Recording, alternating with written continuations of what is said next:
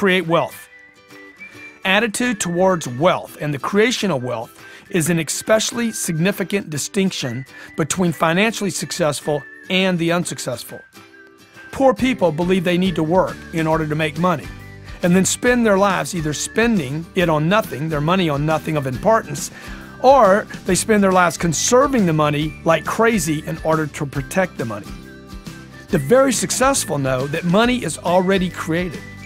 They think in terms of generating wealth through the exchange of new ideas, products, services, and solutions. They don't think in terms of making money. The very successful realize they're not bound by shortages.